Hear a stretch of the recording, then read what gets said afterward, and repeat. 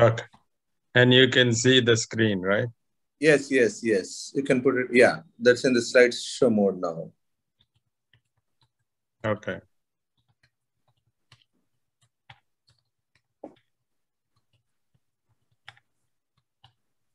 How are things, Sudhakar? I mean, okay, a little better. Yeah. But people are predicting the third wave. With that, I think the state government is putting a lot of pressure to be ready for the third wave and make all the, particularly with the pediatric wards. So that has become a big challenge now because the pediatric wards are always overfilled with the patients, regular patients.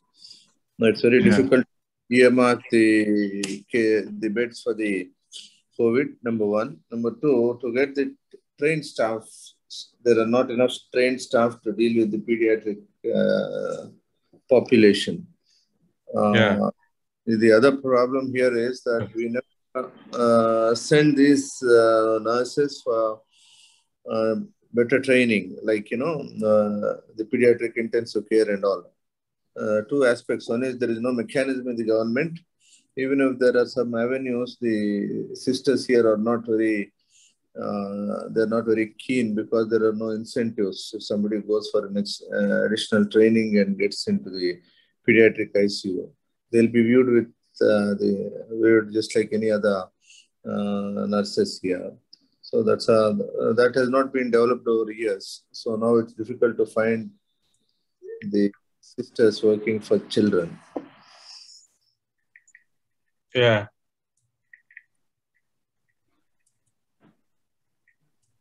You think there will be kids? That's your concern. We're not sure if they will, right?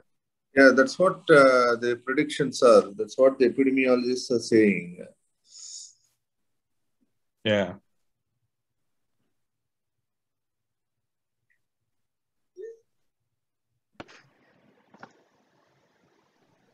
We, in our second wave, we saw some children, but it's not that much to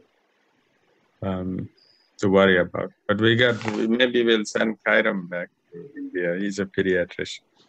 Yeah, I'm on my way. But should I go to KGH or one of the private hospitals?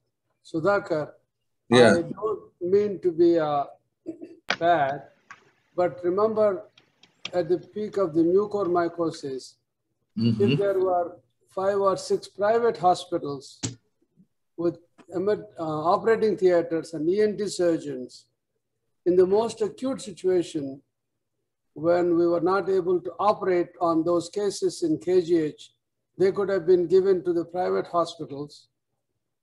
Were there some cases being operated on in the private hospitals by private ENT surgeons?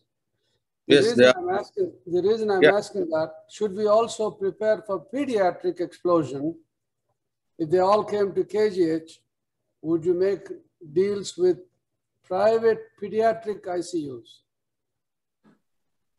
Yeah, the situation in the private pediatric ICUs is also similar. Most of these hospitals, there are very few exclusive pediatric hospitals. Wherever they have some designated beds for the pediatrics, they're almost always full. The situation is no different from what you have in KGH. So to get extra space, extra beds, extra pediatricians is something very difficult. Yeah. Well, there could be trouble. Yeah, you heard Sunil the other day, Sunil Kishore. Yes.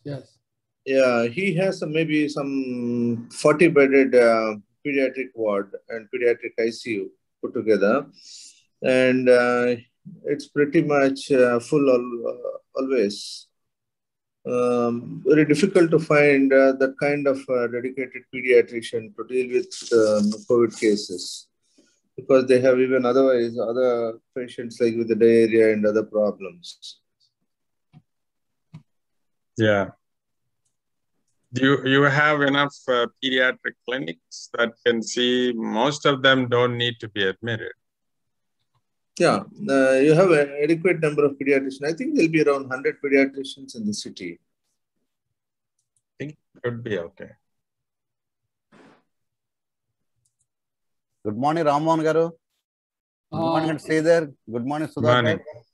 Yeah, Good morning, Mudraj garu. ఇవాళ last but one regular dairy series Sudhakar గారు. No, whatever Dr. Kairam says.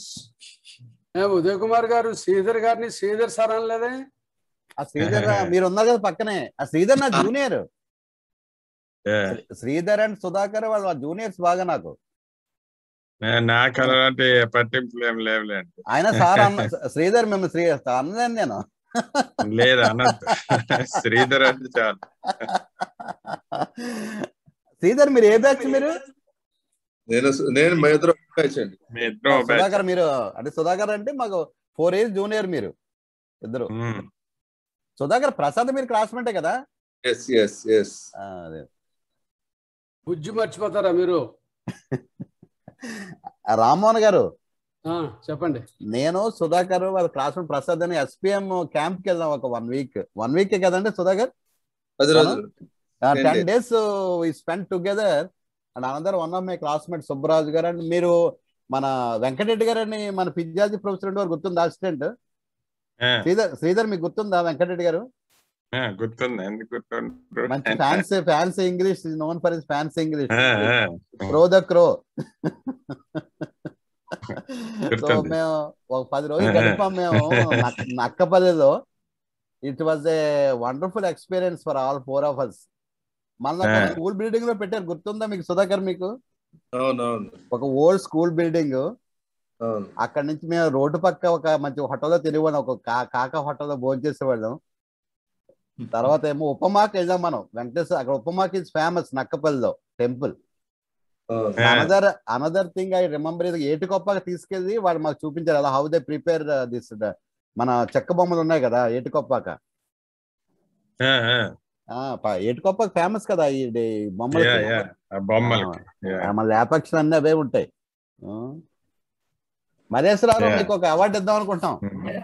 Maheswararao regular అటెండీ, maximum attendance award goes to Maheswararao.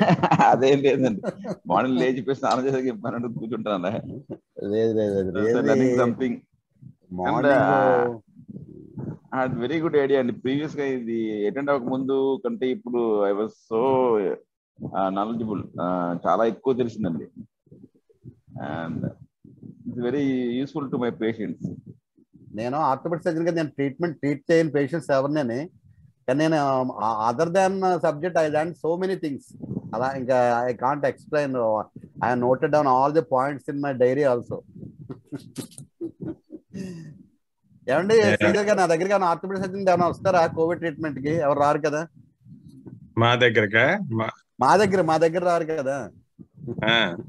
మమ్మల్ని ఏమన్నా phone చేస్తే సుధాకర్ గారికి bed ఇప్పించండి, సుధాకర్ గారిని అడిగాను remdesivir ఇప్పించడానికి phone చేస్తుంటారు మాకు. అంతే, అదొకటే మేము ఆ విధంగానే ఉపయోగపడతాం మేము. That is the కోవిడాలజీ service we have been doing. Principal గారినా superintendent గారిని అడగడం, ఏమండి అమ్మ బెడ్ ఉంటే అరేంజ్ చేయండి, రెమ్డెసివిర్ ఇవ్వండి, ఇవే మా సర్వీస్ అంతా. ఎనీవే వండర్ఫుల్ ప్లాట్ఫామ్ శ్రీధర్ గారు. ఇవన్నీ కూడా మీరు అందరూ for doing a wonderful service. Sridhar గారు, where are you from sir? Srikakulam అండి. నేనా? మా ఒరిజినల్ నేను స్కూల్ వెళ్ళింది శ్రీకాకుళంలో. Okay okay okay. My parents are from Kadapa, కానీ మా ఫాదర్ శ్రీకాకుళంలోనే ప్రాక్టీస్ చేశారు. ఓకే, మీరు జిఎస్ఆర్ మూర్తి క్లాస్మేట్సా? యా, మూర్తి నేను classmates. Okay okay okay, right right. మీరు పలాస కూడా వచ్చారు. నేను పలాసలో ఉంటాను, మీరు ఒకసారి పలాస కూడా వచ్చినట్టున్నారు. డాక్టర్ కె విశ్వనాథం అన్నారు కదా, మై ఫాదర్స్ బెస్ట్ ఫ్రెండ్. ఆయన వల్లే అసలు మేము శ్రీకాకుళం వచ్చింది.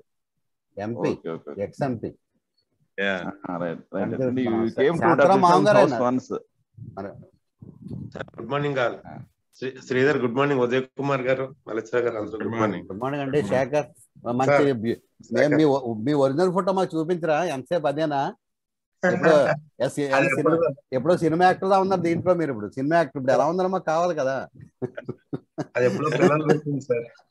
శ్రీధర్ సార్, శ్రీధర్ వాళ్ళ ఫాదర్ డాక్టర్ రాజారెడ్డి గారు సార్. శ్రీధర్ అవును సార్, అవును సార్, అవును సార్, అవును సార్. అప్పట్లో చాలా రెనౌండ్ సర్జన్, మోస్ట్లీ ఒక్కలే సర్జన్. ఎక్కడ? Kadapa, Srikakulam? Srikakulam sir. Okay okay. Sridhar Ramprasad గుర్తున్నాడు? Ramprasad మీ జూనియర్. మా రాంప్రసాద్ తమ్ముడు నేను. మీ ఇంటి పక్కన ఉండేవాళ్ళం చిన్నప్పుడు. మీ ఇంట్లోనే ఉండేవాడిని. గుర్తుపెట్టేవాళ్ళు. Sudhakar. Yeah. I think that we should start. Shekhar and Manoj Patruni are here. The two guys who are actually carrying the burden. For their sake, we should begin. Okay. So, today we have 143 board. Yeah. Today I'm we ready. have Sridhar Chilamuri. He needs no introduction. He's a cricket player, an all-rounder, right? And I think he's the biggest all-rounder in the New York area. And I have been fielding in his field. I missed a lot of catches. But you have in front of you a COVID all-rounder. So Dr. Chilamuri will talk to you about, I sent a sentence today, 29 million people got COVID in India. 356,000 people are dead. Out of the others, we will be seeing a lot of people with a lot of complaints. How many of those complaints are truly related to COVID? How many are related to depression? How many are related to other things? And how to navigate that field is what this all-rounder is going to show us. Thank you, Sridhar. Proceed. Thank you. Good morning to all of you. Today, I think in the last several weeks, you focused on what to do with patients who are acutely ill in the hospital. Today, I'll take the discussion completely away from it, and I hope this also will work. Because I feel there's an important need on what you do with other things that patients with COVID have. In my own personal opinion, as the pandemic evolved in New York City, within 2 weeks, it became clear to us that the people who should manage is not subspecialists, but primarily people who are general internal medicine, because the disease manifests with many syndromes. And mostly general practitioners, primary care physicians, they are probably the best suited people to manage patients from the point of which I will take the discussion. And you will see why they are better capable.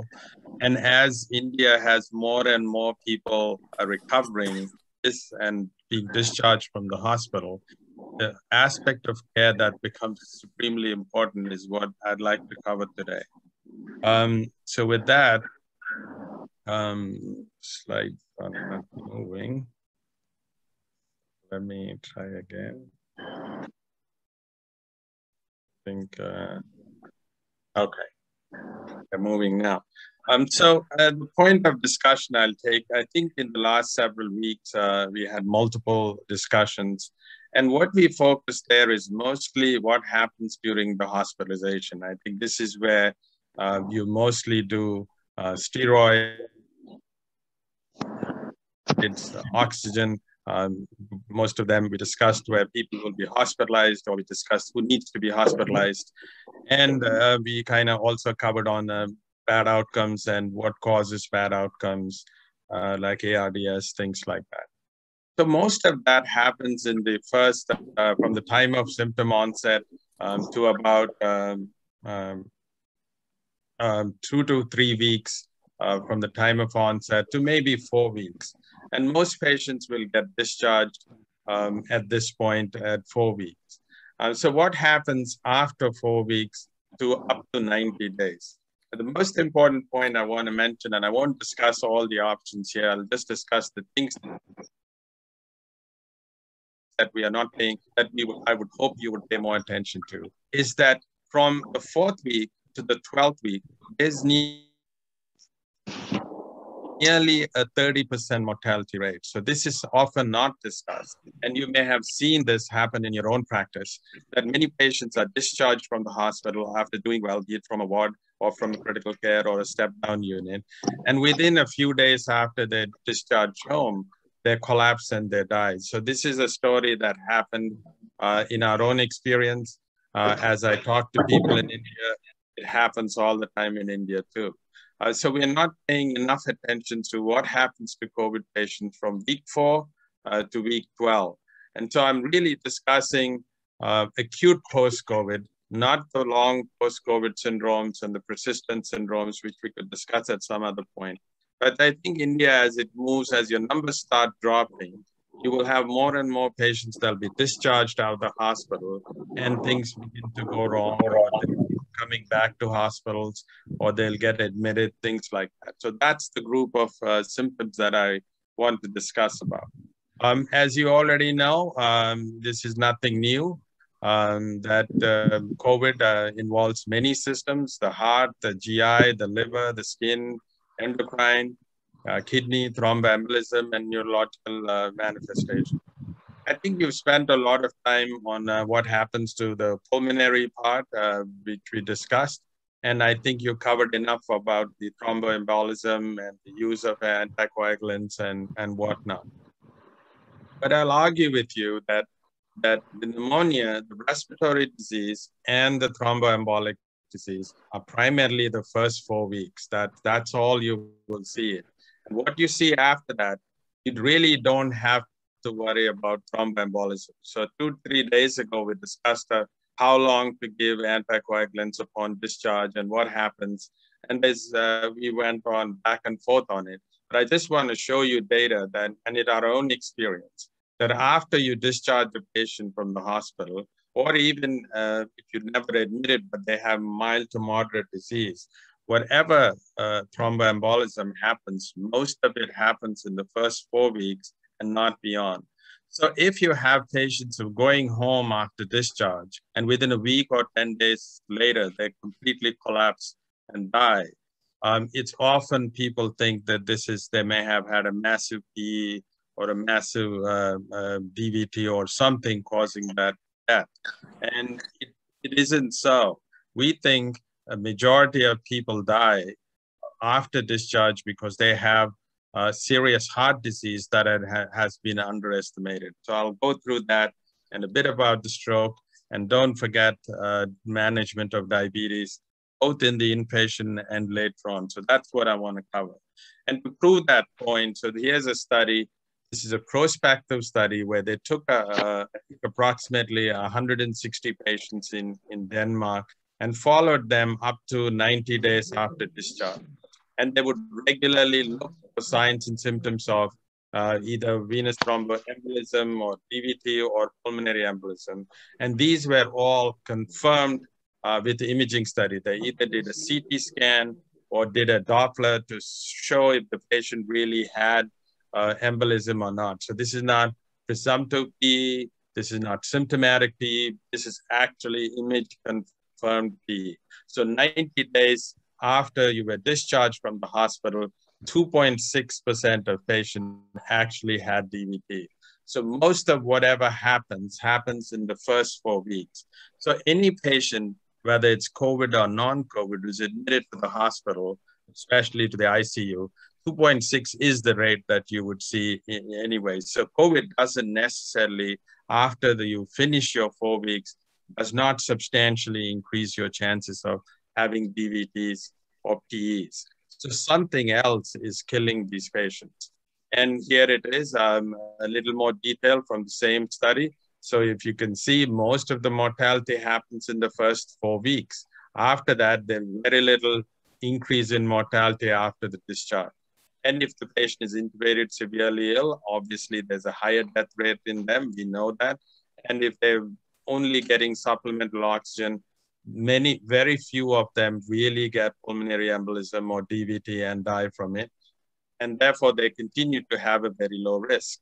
On the other hand, if you actually choose to treat them, the risk of bleeding is not minor. So the 4.6% of patients who were given anticoagulants were actually developing either a significant bleed or a minor bleed. But bleeding is fairly common in post-COVID patients. Therefore, if you don't really have a compelling reasons to give anticoagulants, I think after you discharge, at the time of discharge, if the patient does not have a proven clot, there's really no compelling reason to go on giving them because the rate of DVT is so low in them.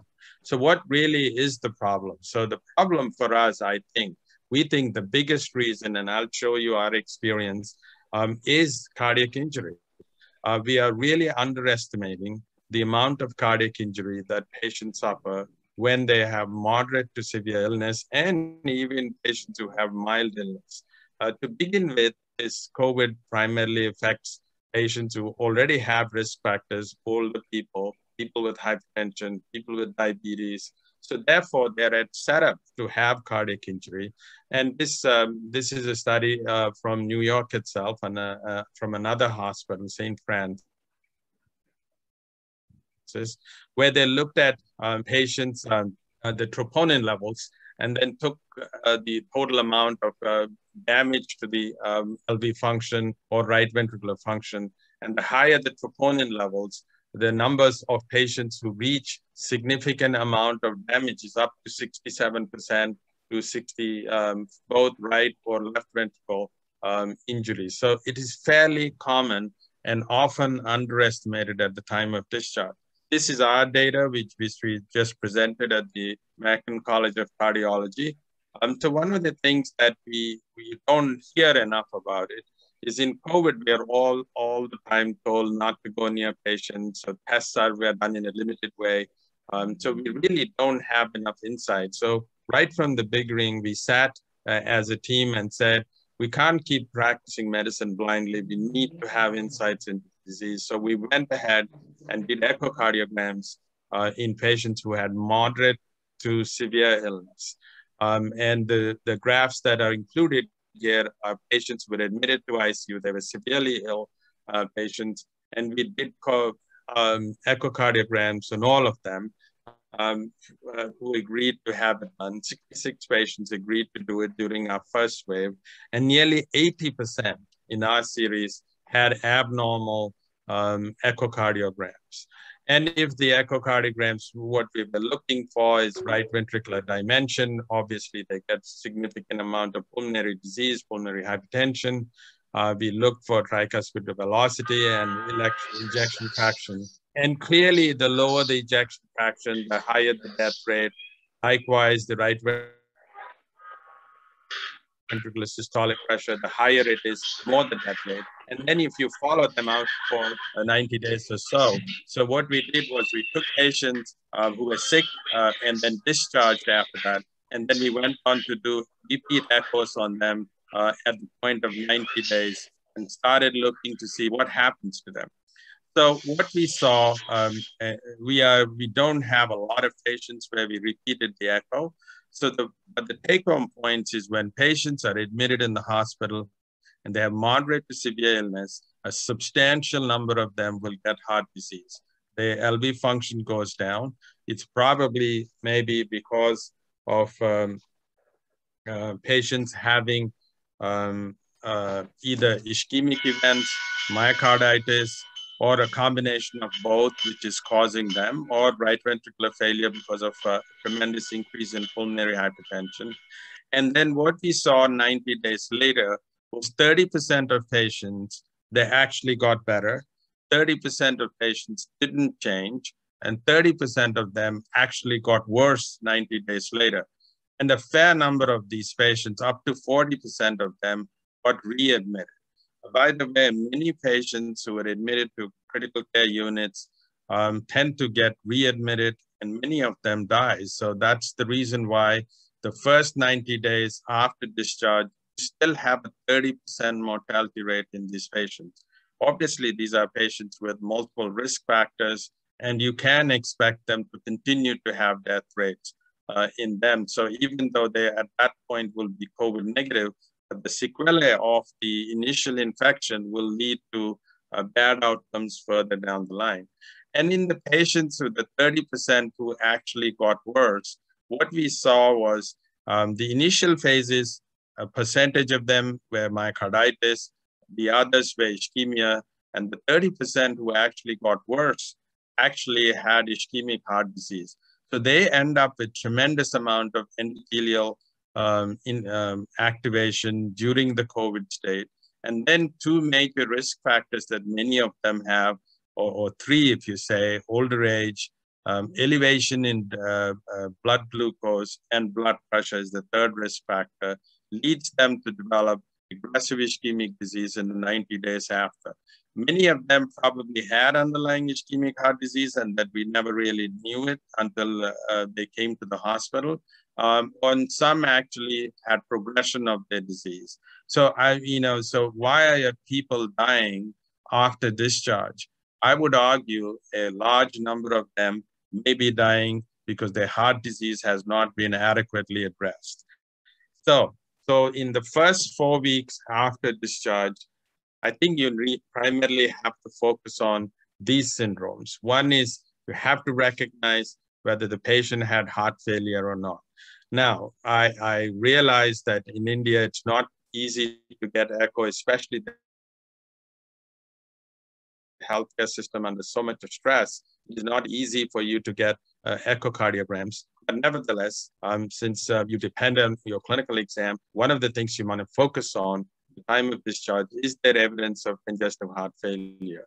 Or if you were managing patients as an outpatient, 4 weeks into the disease, you should reevaluate the patient to see if they have heart failure or any evidence of diminished either right heart failure or a left heart failure.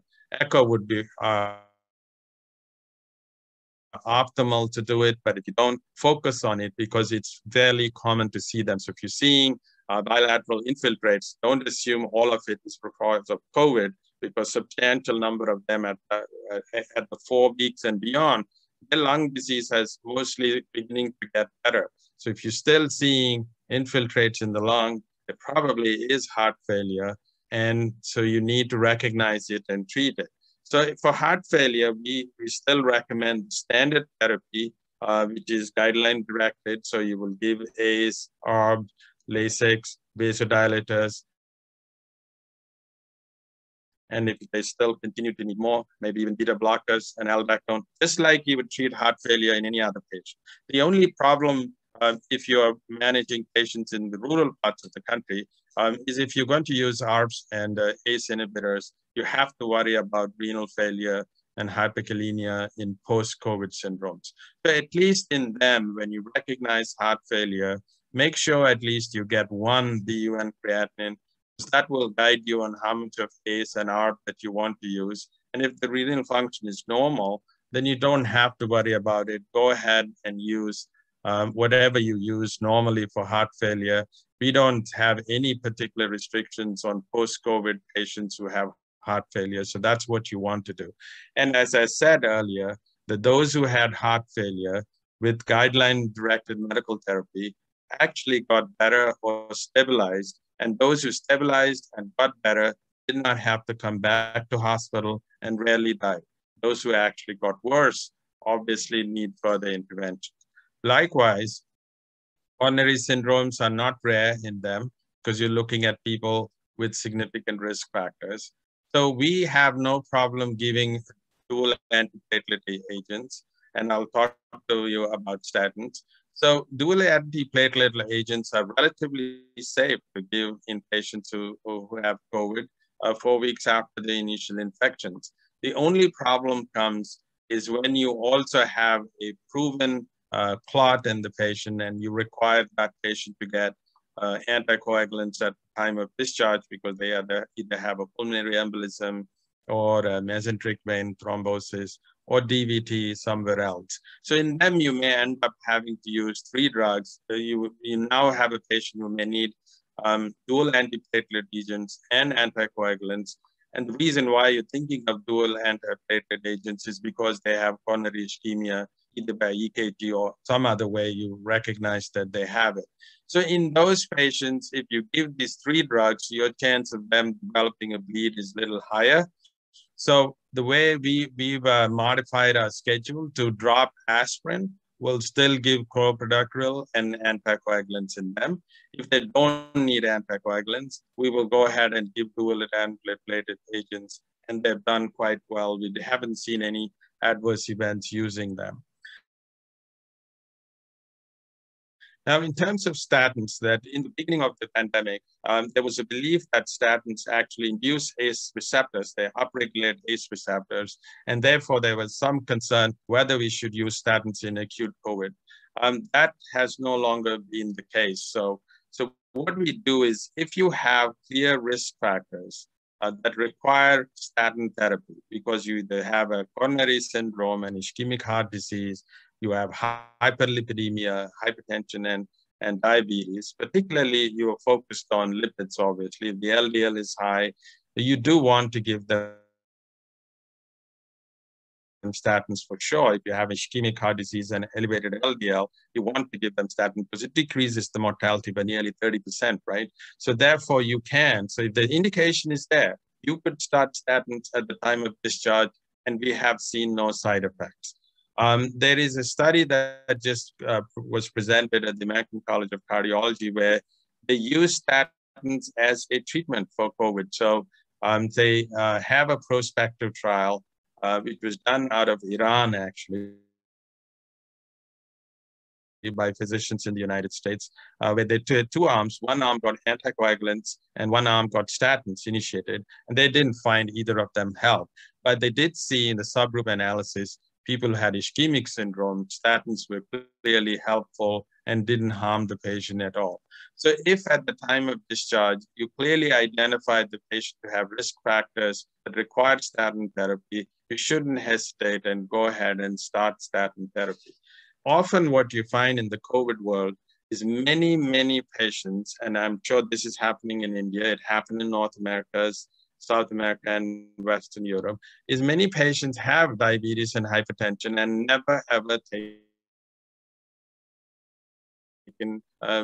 seen a doctor and have gotten any care at all. 30% of the diabetics didn't even know they had diabetes. Same way, hypertension. They had hypertension for a while, they were never treated, and COVID brought them to the hospital, and that's when we recognized it and started therapy. So if you see that at the time of admission, you have a hyperlipidemia, you want to use statins because they clearly will help the patient in the subsequent 90 days. Similarly, hypertension is something that you want to treat adequately, just like you would treat a non-COVID patient. Number one, because it will also help you to decrease the progression of heart failure and coronary syndromes, number one. Number two, stroke, which I'll discuss in a little while later, is that there's an unusual type of strokes that you see in the post-acute phase, 4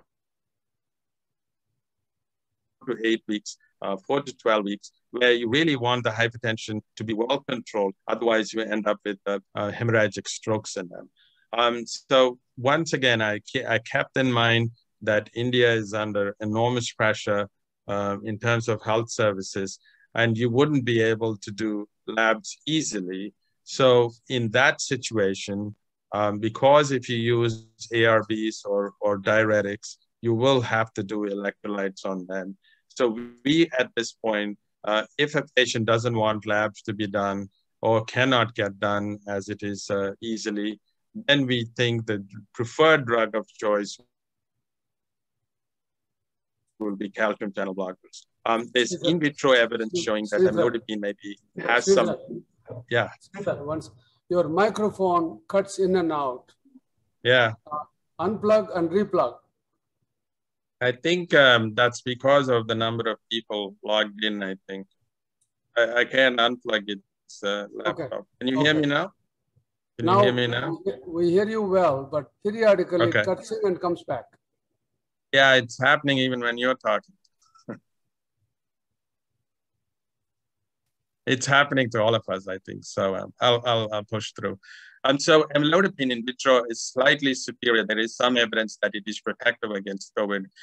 So two drugs that were tried were amlodipine and verapamil. Both are pretty good drugs. The drug I would avoid is nifedipine because many of the patients with COVID have tachycardia, and so you may make it worse. So therefore, I wouldn't use nifedipine. So calcium channel blockers are preferred. And the fourth part of the cardiac dysfunction that I want to address is the issue of drug-induced cardiac toxicity. I've heard it happened in the United States, and we are beginning to see it happening in India too. So many patients who have COVID get these combination of drugs. They get azithromycin. There's still lots of physicians who use hydrochloroquine. Remdesivir is often used. And agitation and bizarre behavior, especially in the older, it's very, very common in COVID patients. So haloperidol and quetiapine is, or Seroquel, I don't know what they call it in India, quetiapine, are also being used. If you take the combination of these, all of these drugs will prolong your QT interval. Remdesivir actually causes bradycardia. So you're setting yourself for torsade and ventricular arrhythmia and sudden cardiac death. I can tell you there are any number of patients who have died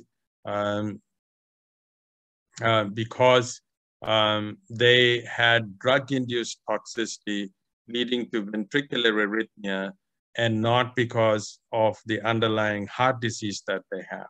So you really, especially with the elderly, you need to be careful of what medications you're using. Therefore, if they're not useful, something like azithromycin, you don't really want to use them anymore. And hydrochloroquine, it's particularly problematic because it stays in your tissues for 2 weeks. So even after you stop it, it still continues to have effects on your QT interval for another 2 weeks. So if you had given somebody hydrochloroquine and then added haloperidol or gave them quetiapine, particularly in the older patients, you could expect to see sudden cardiac death. And I wouldn't be surprised that some patients died because of this combination of these drugs and has nothing to do with COVID or hypoxia or any form of heart disease. Okay. Again, slides are stuck. Okay. Okay. So the next one, so that's about the heart failure and the importance of it. The next one is diabetes itself. So this is our data that we just accepted for publication, but I want to just highlight a few things that are relevant for you too. So this is our data of 1,200 patients in the first wave that we admitted. So we extracted as much information as we can, and obviously a substantial number of them had diabetes. But the two things that I want to point out is there were patients who had known diabetes, and then there were patients who were pre-diabetic, and a third group of patients who were clearly not known to have diabetes by review of their medical records. We also had their hemoglobin A1Cs before they got COVID, which were all normal. And at the time of admission, they presented with severe DKA or severe hypoglycemia, even before steroids were given to them, clearly indicating that COVID in some patients leads to new onset diabetes. And so we had at least 39 defined patients like that. So the point I'm making is that knowing that patients have diabetes is one thing, but you will see new onset diabetes in a certain percentage of patients.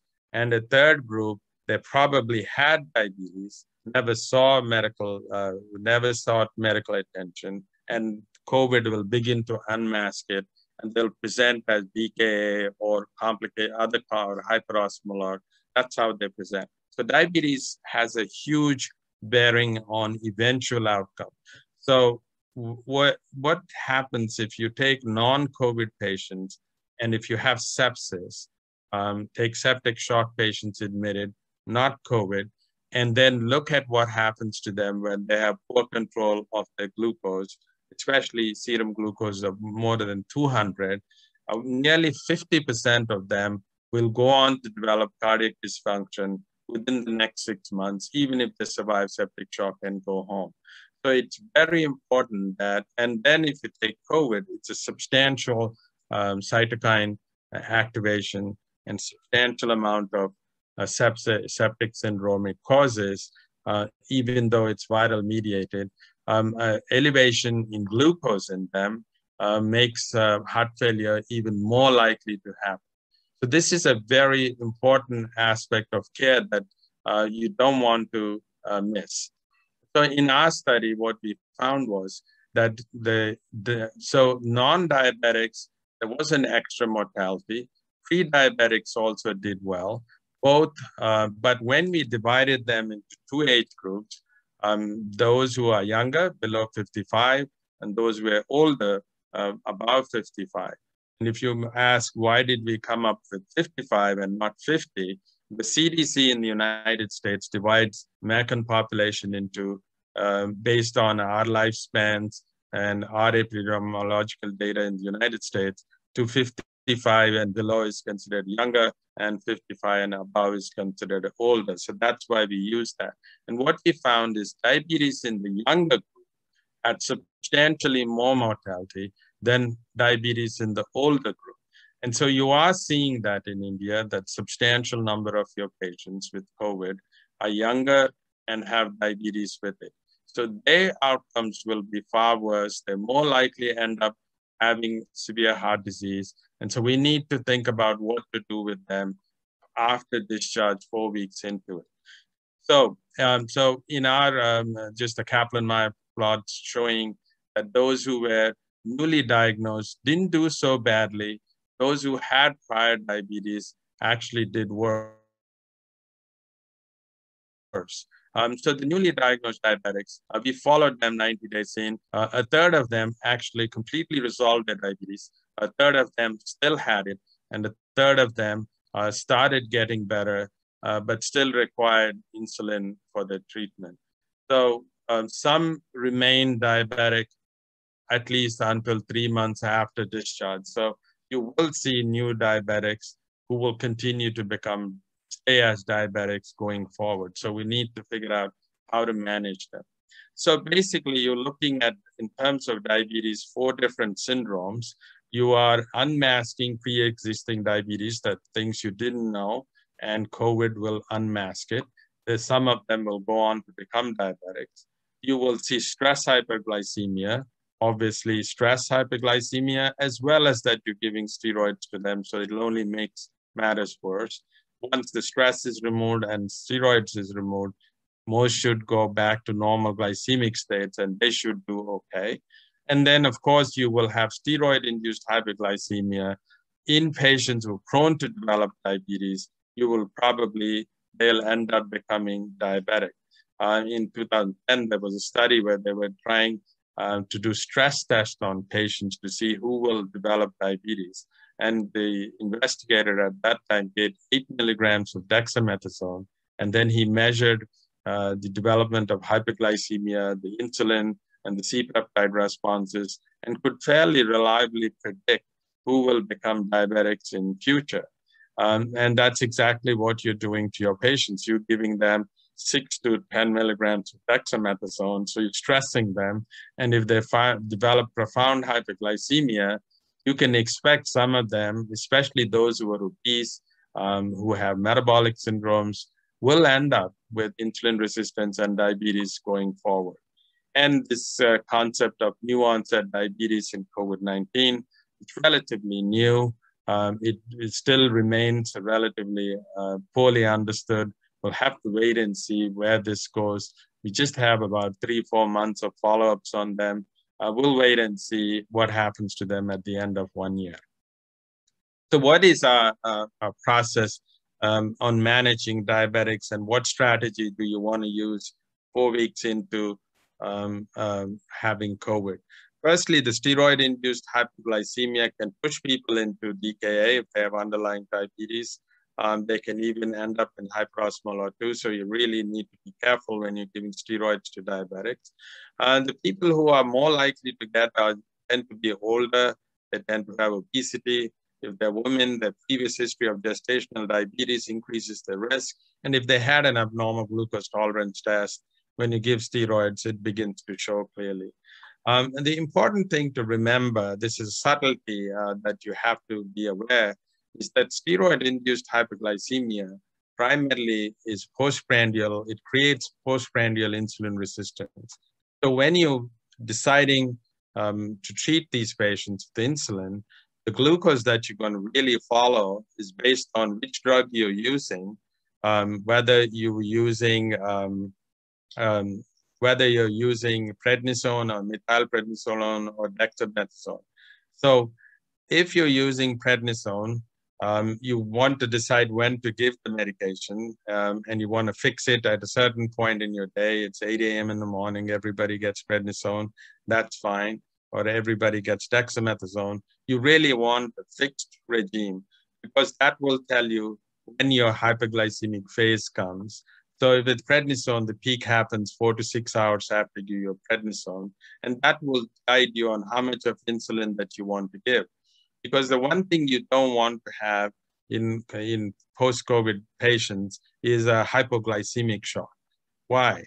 Because if you have a patient who's hypoxic to begin with, who also now becomes hypoglycemic, the amount of brain damage that they have and heart is very substantial. So you do not want to ever have hypoglycemia in patients in the post-acute phase of COVID management. And it's fairly common because people are not paying attention to the steroids and how they influence patients' hyperglycemia. With dexamethasone, you don't see that peak that much, but most people, you will see it 2 hours after you give dexamethasone, and then it stays high for nearly 24 hours or so. But you have to be careful that after an overnight fast, in the morning, you will see a big dip in your glucose levels. So don't use that to determine,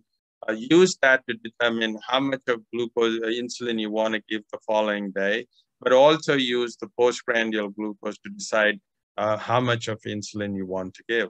And because of the underlying electrolytes and fluid balances that you can't really estimate accurately, we prefer insulin as the only form of therapy. So we don't use oral hypoglycemics. We certainly won't use metformin. Everyone gets insulin, and how long depends on what we are dealing with. If a new onset person who gets better, once your steroids are down, obviously many of them will get better. So then you may not have to use insulin. So you really want to have a game plan on what to do from 4 to 12 weeks with their diabetes, because if that goes bad, they'll end up with worse heart failure. So the way we want to prioritize is based on our own study. We think younger people have to be seen more often than older people. At the time of discharge, if you have a high hemoglobin A1C, the number we're using is 10 actually, which is fairly high. And if you also have the presence of uncontrolled hypertension, those group of patients should be seen more often, because you want to get the right kind of regime in them and have an adequate control of their glucose. An adequate control for us is just less than 200. We really don't shoot for tight control in the 90 days after COVID. So you don't need 120. It just has to be below below 200, and that's adequate. 90 days after that, you could decide what type of control you want. The last thing that you want to pay attention is, what is the understanding of the recognition of hypoglycemia? As I said, you must avoid hypoglycemic shocks at all costs in these patients. So if you are doing this in, to me, all patients are smart patients and smarter patients. They're smart because they came to see you, and smarter because they understand what hypoglycemia is. So if you end up with patients who can't understand what hypoglycemia, are more prone to develop it, you may have to see them more frequently until they have a better understanding of how much of insulin to give, or you have a better idea of what's the proper dose to give. So you really have to spend a little bit of time with your patients and ask them, can you recognize hypoglycemia or not? Because if they recognize it and take some, whatever they can take to avoid it, that's good. But if you don't know what it is and end up with a hypoglycemic shock, you're probably harming the patient more than you're helping. And the last one I want to comment on is the stroke syndrome. There's two types of stroke syndromes that you see in acute COVID and post-COVID patients.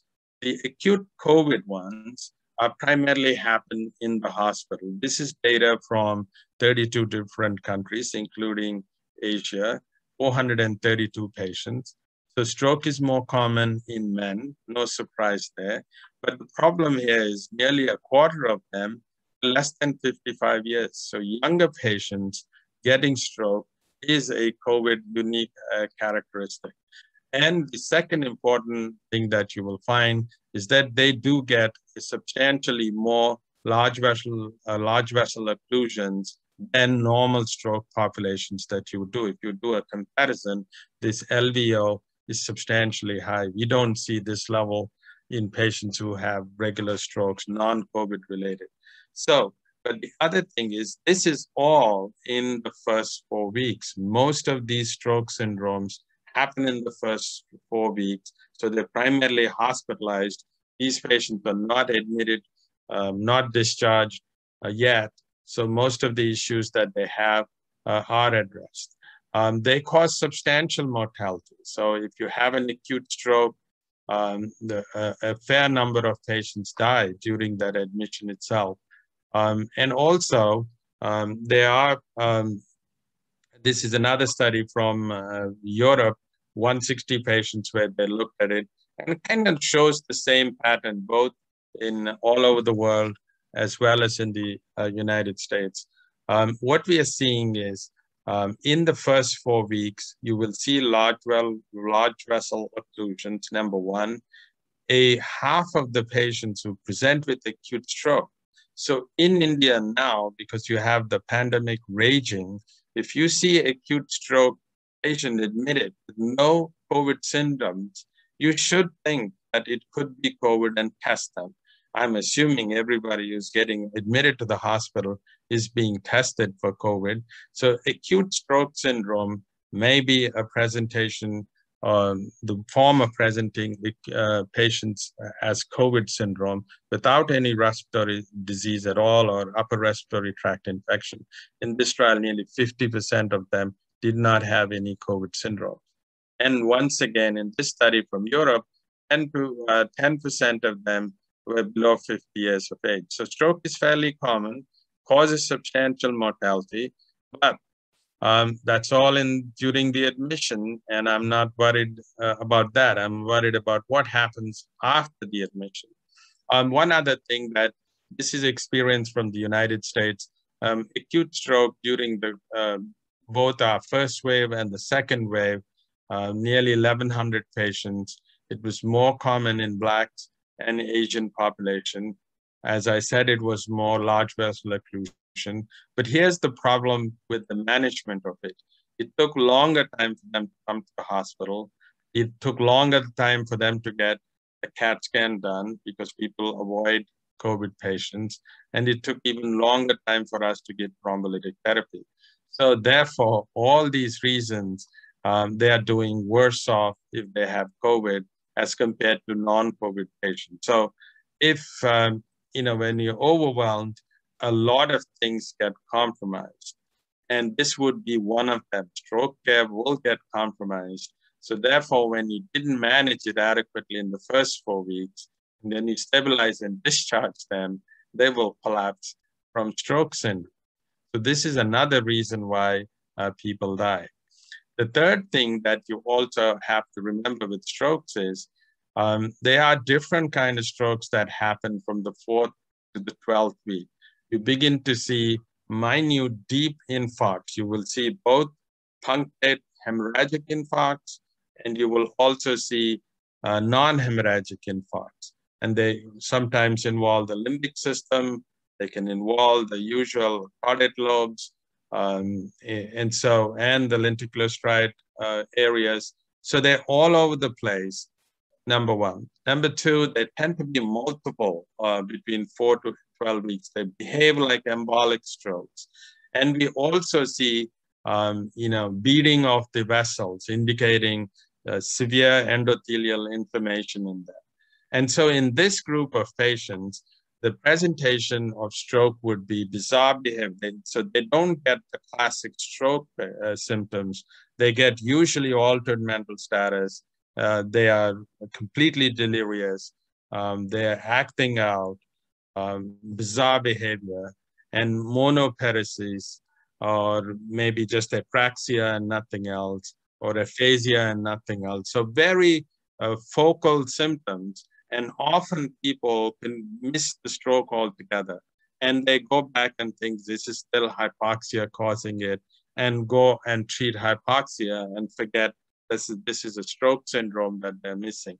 So 4 to 12 weeks, this is the problem that you will face in terms of strokes. And in them, if you go ahead and give anticoagulants without knowing what's in the brain, you may end up bleeding in them.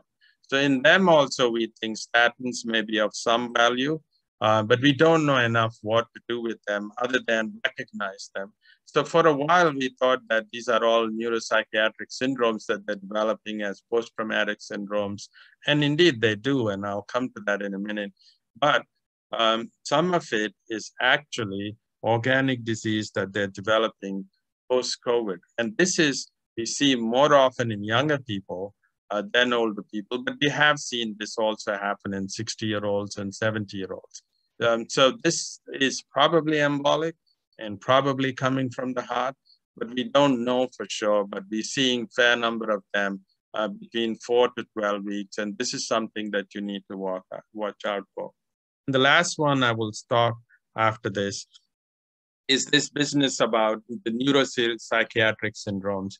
They're very, very common from 4 weeks onwards. Many patients will develop these syndromes, and you have to pay attention to them, because if they have on top of, let's say they develop major depression and also have an MI, that increases the mortality from the MI by 30%.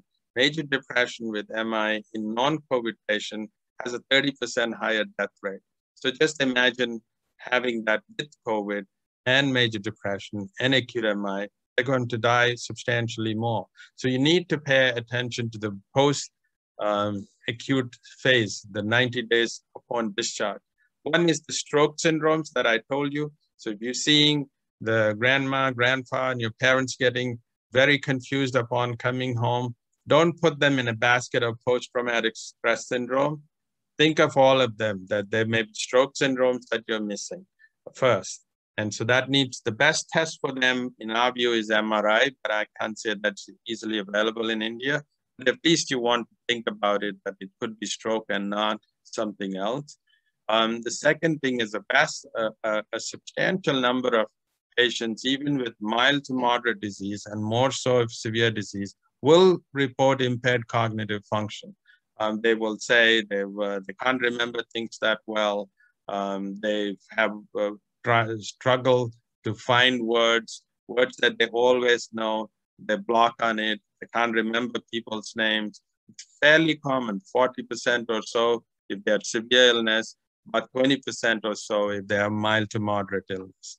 And this impaired executive function, of which one of the frightening things that happens is this, we all have irrational ideas come to our mind, like I'm on the 11th floor, and sometimes you might just look down and say, and wonder what would happen if I jump out of this from the 11th floor, right? And immediately we have ways to suppress that idea that this is a crazy idea and I don't want to do it. For some reason in the post-COVID phase, these irrational ideas, they struggle to suppress them. So as a result, they tend to be impulsive. They can commit suicide as a result of this. And so it's not rare. And so you really have to pay attention to it. The most bizarre story was this father who had been discharged from the hospital, and he would get this recurrent idea of wanting to strangulate his older child. And he was so debilitated by it. Fortunately, he didn't strangulate his child, but he reported how often he would get this irrational idea to strangulate his child. So this sort of symptoms are not rare and something you want to pay attention to it. And of course, major depression is well reported, and post-traumatic stress disorders are reported. I won't discuss in detail. Suicides have happened in substantial numbers. India always had higher suicide rates in younger people. So just imagine if they're getting COVID, that rate will remain higher. And since they're all in lockdowns, all of that will only make matters worse for you. The last group that I want to emphasize is when people actually did studies on them, so they actually did questionnaires on patients who were discharged, one of the surprising things is we tend to focus on the patient only, but when they did the questionnaire to the patient and the spouse or the caregiver, both had substantial cognitive and depression and stress disorders in them. So they don't just focus on just the patient, but also the caregiver, because they too would suffer quite substantially in them. And then this business of survivor's guilt leads to major depression. Those who survive feel bad about it. And there's a whole psychiatric syndromes that maybe Dr. Kairam can get us, the psychiatrist, to address these issues. But one of the ways I always described in the first wave, COVID was a widow maker. And why I use that is 3:1 ratio, male versus female, used to die. More men used to die than women. That was what happened in the United States in the first wave. And that's what happened in Asia too. And so I would describe COVID as a widow maker. It actually was a very useful way to describe it to people who don't want to take vaccine. I find more men don't want to take vaccine, and then they go convince their wife not to take the vaccine. So I always tell the patient, you know, COVID is a widow maker, and that kind of hits the point, and they immediately start taking the vaccine. But in the second wave, it changed quite a bit. What happened in the first wave in United States, a household would have 20% attack rate. In the second wave, when I think it's called now the the alpha variant, then the attack rates went from 60 to 80% in the household, which is what India has now. Somewhere between 60 to 80% of the household gets infected. So now and then the rates of male is to female is caught up. It's no longer 3:1 in your second wave. It was exactly what happened in the United States too. So now COVID kills off both of them, and now you become an orphan. It's an orphan at home. You heard many stories where both parents died and they've left kids alone at home. So just imagine how those kids have to manage with what we have to do. So all these, even though they are psychiatric syndromes, will have an impact on what happens at the time of discharge, 4 weeks to 90 days. So that's the point I want to make. Just to summarize again, and then we'll go into the discussion. Pay particular attention to the heart and control of diabetes, and think about the stroke syndromes. We think they are the reasons why these three leading to one making the other worse, like poor control of diabetes, making heart disease worse, we think is the main reason why patients die between 4 weeks and 90 days. So with that, I'll stop and we'll take questions and discuss it. So I'm going to stop sharing the slides, and we'll go through the questions. Kairam, you have questions.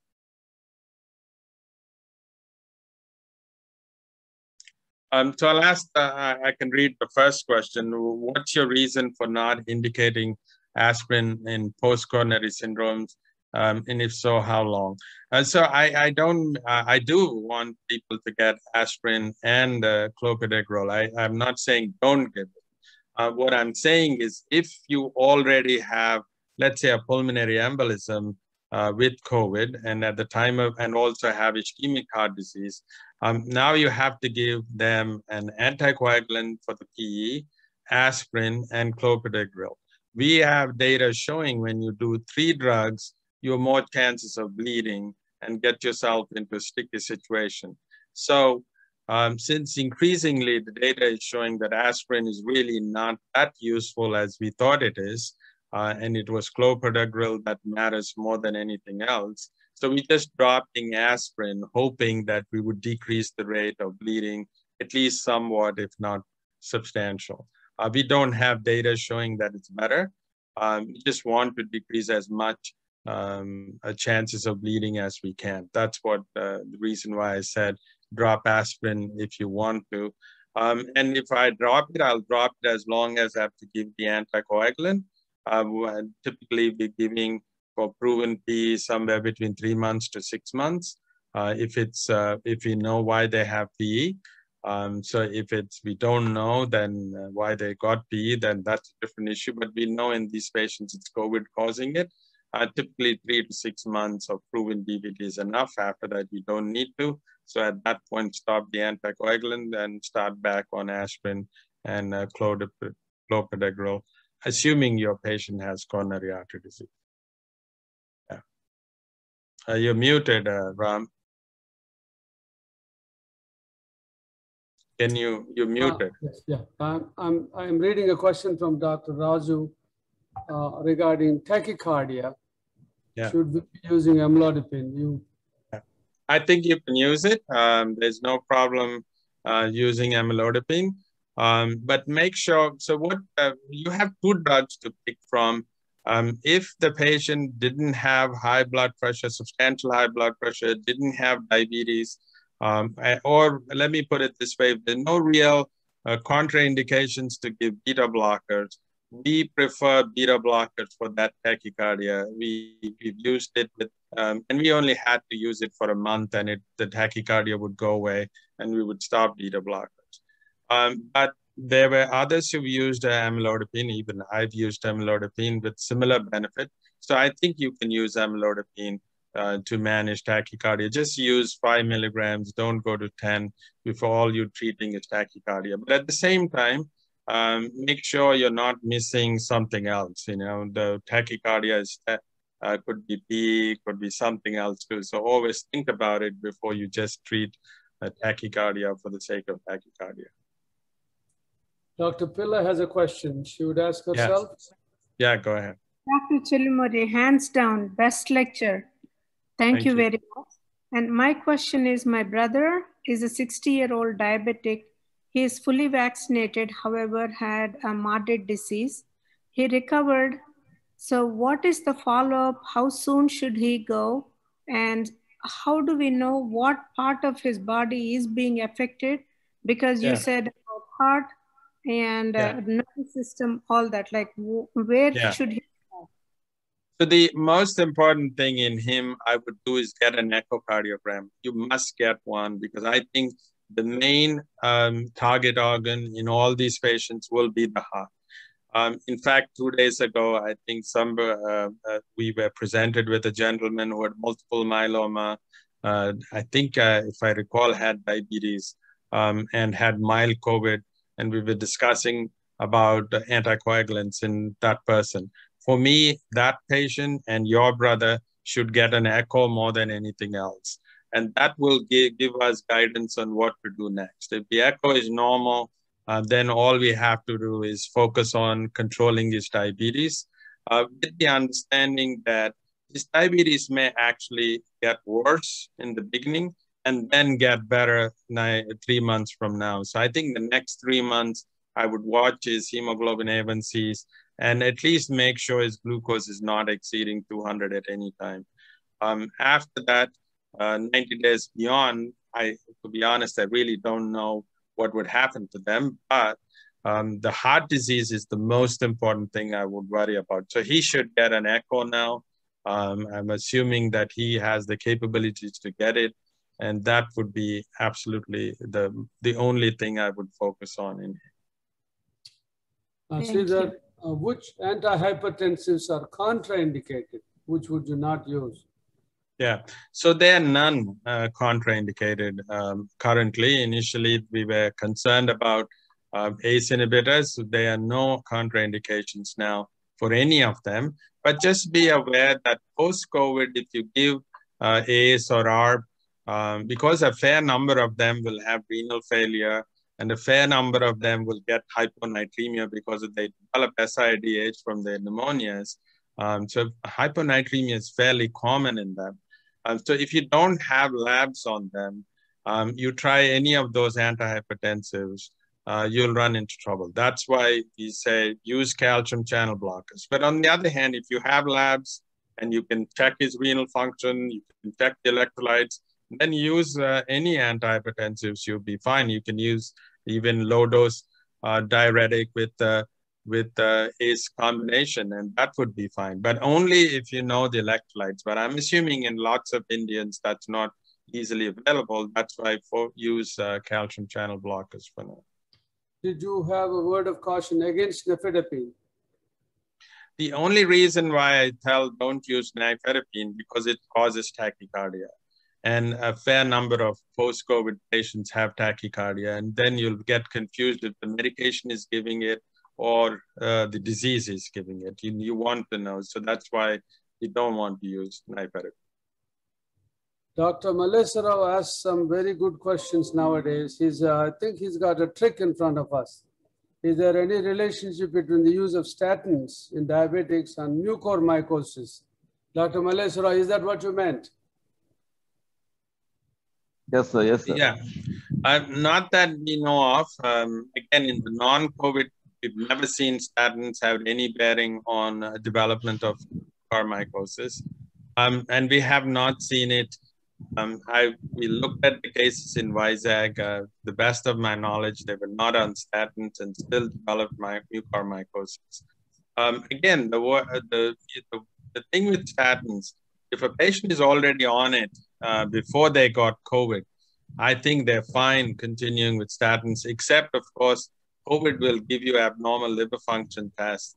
And in that instance, you may have to stop the statin. But if the LFTs are normal, we have no data showing that statins are in any way harmful. By and large, they probably are helpful because the endothelial activation is substantial in COVID. We've done CATs on patients after COVID, and you could see, what you see is the cardiac angiogram shows very delayed emptying of contrast to the angiogram, suggesting almost like a smoker, somebody who smokes for 30 years, 30 back years of smoking, you will find them that the contrast kind of empties out very sluggishly, indicating very high levels of endothelial activation. In post-COVID, we've seen that. And we've treated them primarily with statins and aspirin and clopidogrel. And then 3 months later, if the patient was completely normal, they compromised LV function, became better and nearly normal. And we asked them to continue to take statins if their LDLs are all low. But if they're all normal, then we give them an option to stop it if everything else being normal, meaning they're not diabetics, not hypertensive, then we are comfortable stopping the statins after that. But I think no evidence that they are harmful. No, sir, my doubt is, I read somewhere that statins, the incidence of mucor is less in people are taking statins in diabetes. Yeah, I think statins as a whole are helpful because they kind of not allow endothelial activation to the extent that COVID does that. That's the reason why the trials were done to see if statins per se, just give it to people whether they have high LDL or not and see if they protect you from COVID. That evidence didn't exist. I think currently you should only give if there's an indication to give statin. So if your LDL is high, give statin. If not, don't give it for the sake of giving it. So that's why if there's a clear indication, give it, otherwise wait. So if the diabetic did better on statin, that's useful information going forward. So the way I would use it, so I would go search for LDL before a patient goes out. And if it's high, I would give statin. So I would have a low threshold to give statins. When Dr. Prem Kumar posts a question in the chat box, I always ask him to ask yourself, Prem. So would glyphosate be a better choice to have cardiac benefits? In the non-COVID world, yes, but this data doesn't exist in the COVID world, so I don't want to answer it, number one.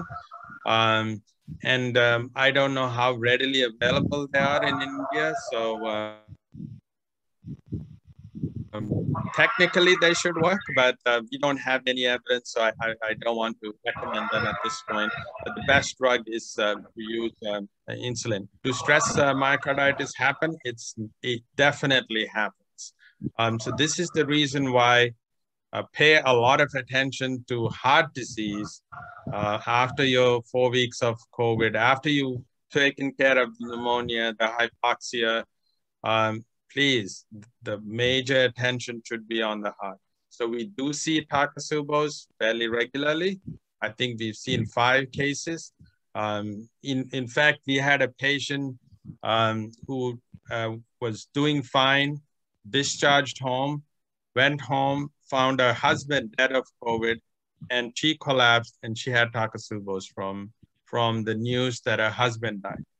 So it's not uncommon, and it should be thought of every time because they're under enormous stress anyway. So yes, it's seen in patients post-COVID. Thank you, Sri. Dr. Fernandez, you might have some questions.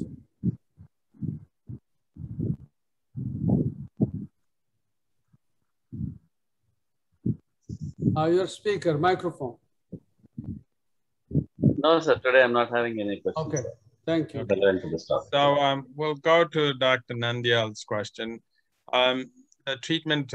So the brother-in-law in mid-70s, living in Hyderabad, type 2 diabetic, not a smoker, normal BMI, was treated for chemotherapy 2 months back for follicular lymphoma and waiting for second dose of vaccine. Please advise what I need to communicate.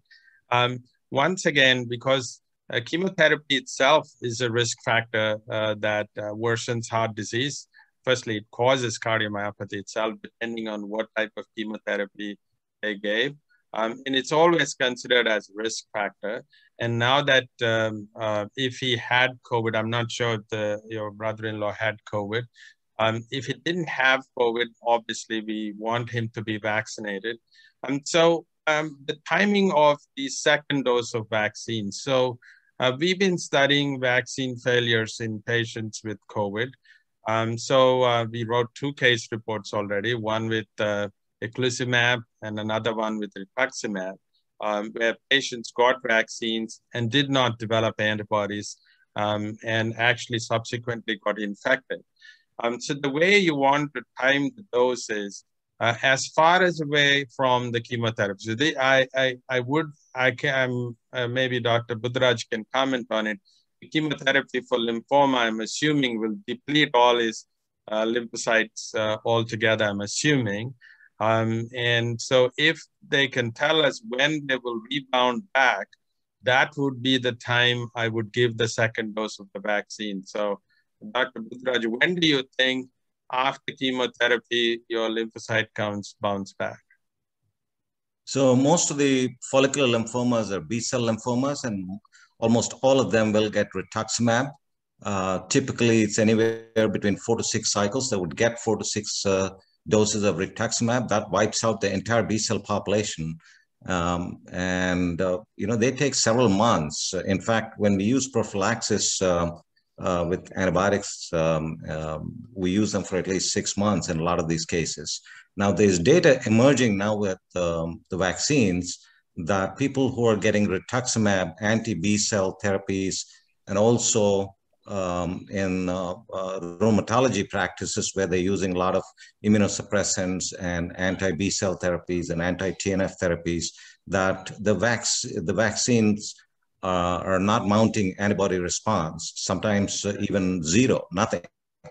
And so there's now talk about by WHO or CDC, I think, to even consider doing a 3rd dose of the vaccine.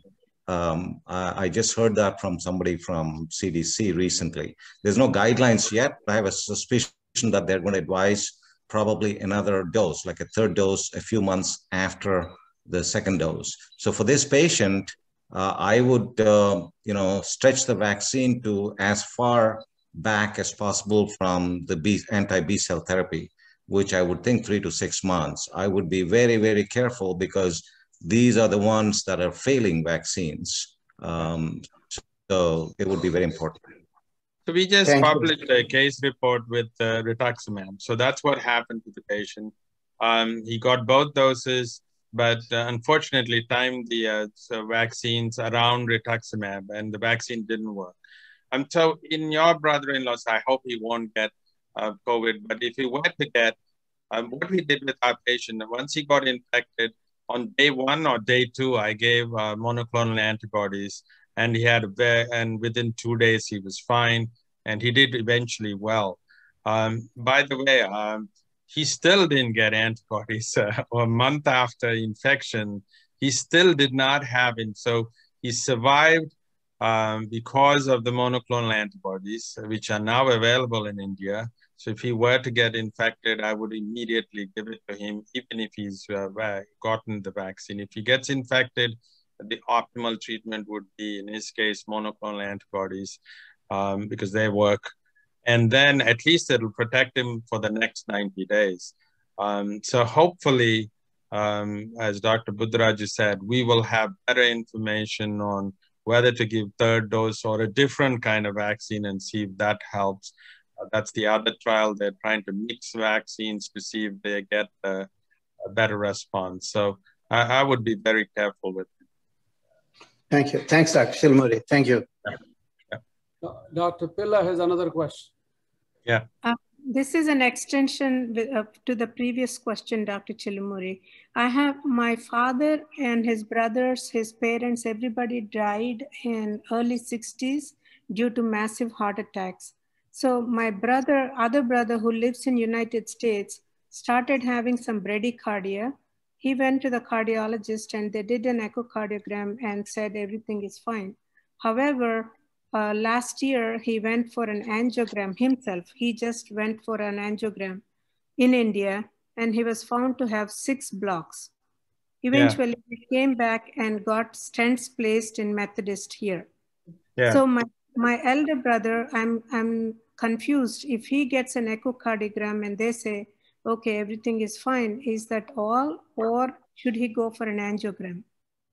You shouldn't, I wouldn't do an angiogram. I think if you think there's a risk based on the family history and that he's a diabetic, maybe a stress test is probably the right way to go. A stress echo or a stress thallium would be a better test, and not go directly for an angiogram because firstly, there's a risk of renal failure because you're giving contrast to a person with diabetes. So why would you want to incur renal failure in a diabetic?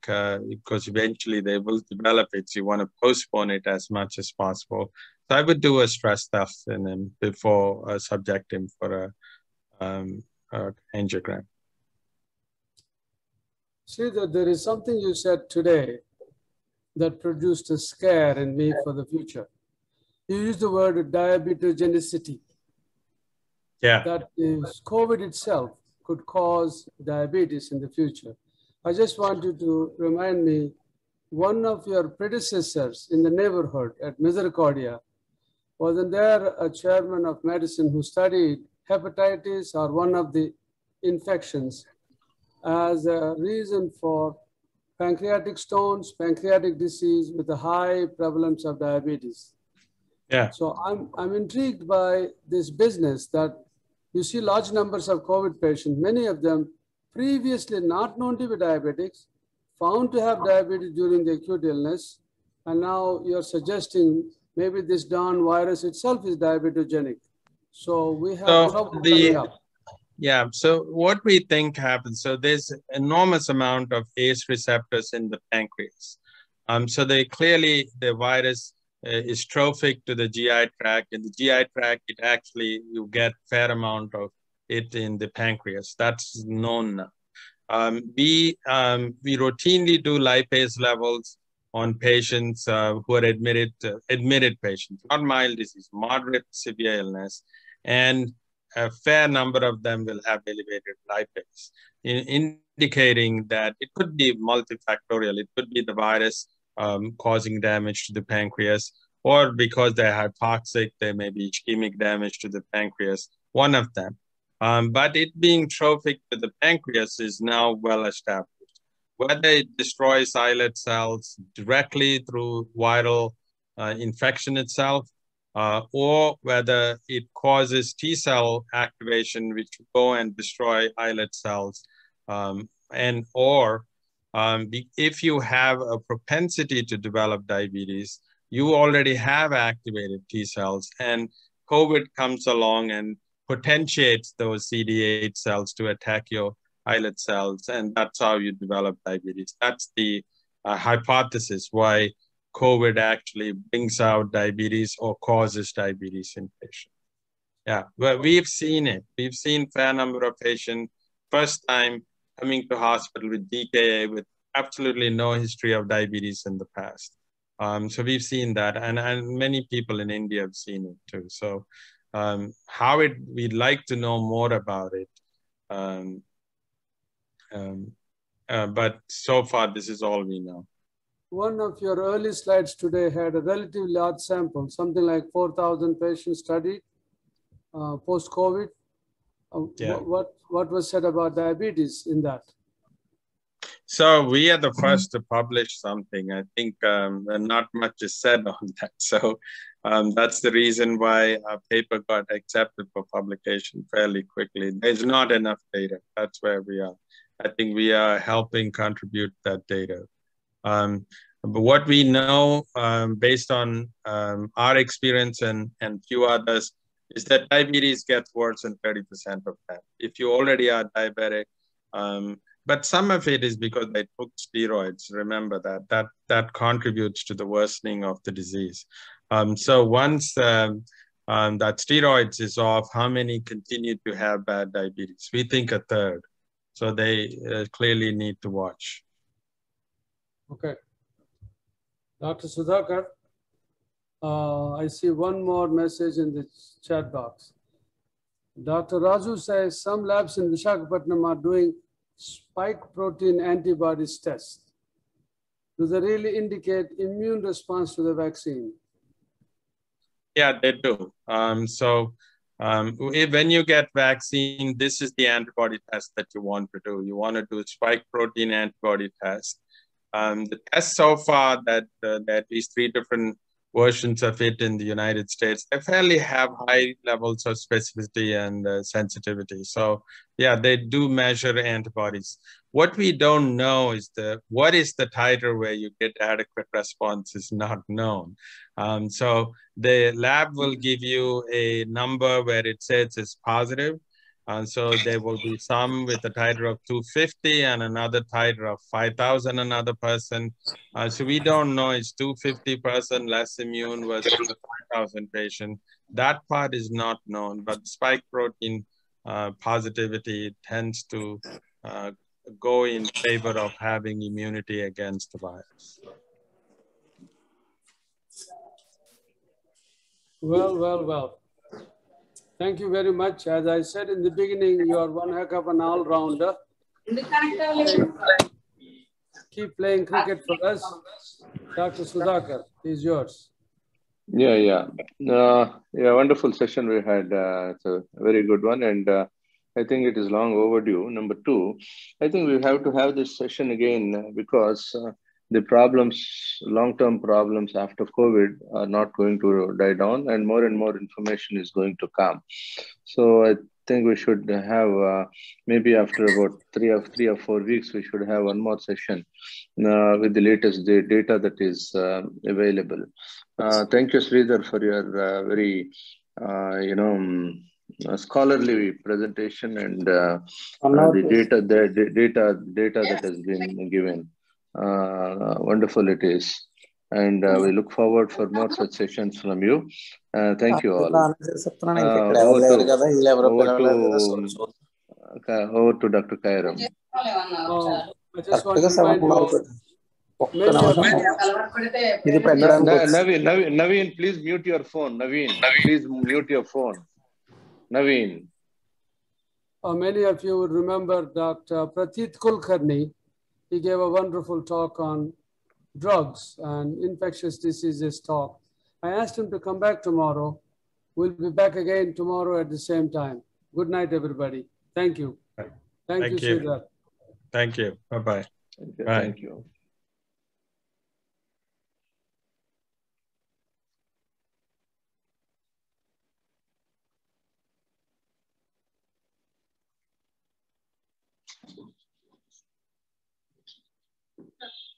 లోపల వెళ్ళి